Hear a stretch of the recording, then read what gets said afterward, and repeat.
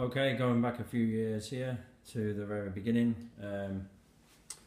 Basically, what I have is the inside is a driver from the induction hob. I have one coil here, which is driving the halogen lights, 1950 watts. This coil here is driving, being converted from AC to DC and driving the 24 volt motor.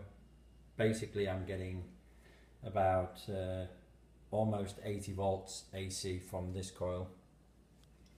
What I'm trying to show here is, well, I'd like your feedback basically, because I think of course something's happening, but I don't know if we missed it the very first time.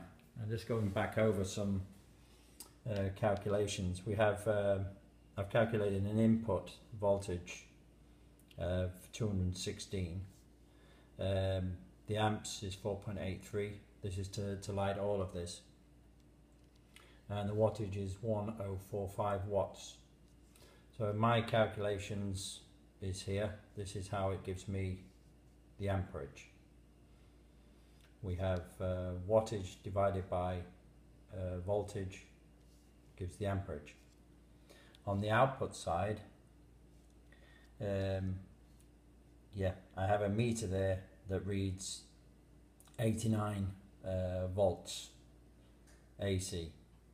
If that's the exact or the correct reading, with the lighting at 1950 watts, this should give 21 amps. If we go back to the input from the mains, it still gives 9 amps. So there is a difference already between what's coming in, what's going out. We also have, this is only on the first coil.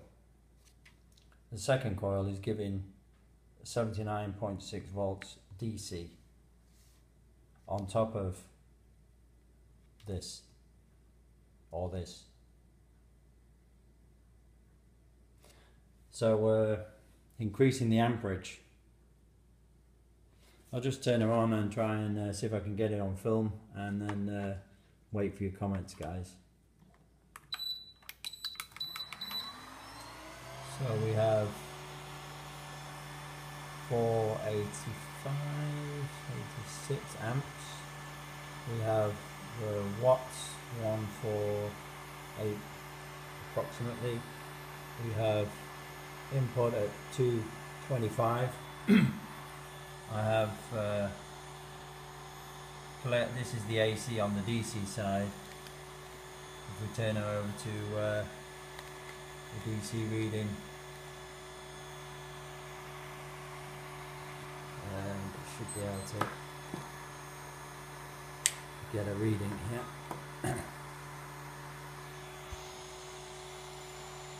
Yes, 78.1. We can even have a lux meter on top for whoever else. As you can see,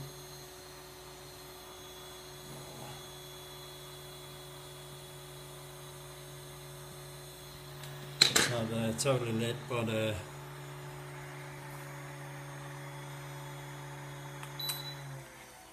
again, we got some power there, and again there's a lot of heat being dissipated,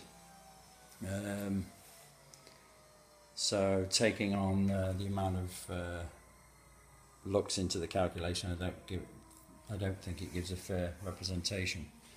But again, I'd like your comments back on these calculations, because as it is, we have a system where we can increase the amps from the amount of input.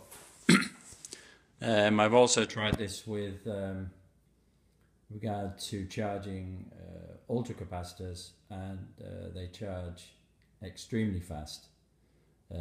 So the amount of amperage is very high in the system. But I'm sure that everybody's missed the point. If we have extra amperage, it shows that this is increasing, or yeah, okay.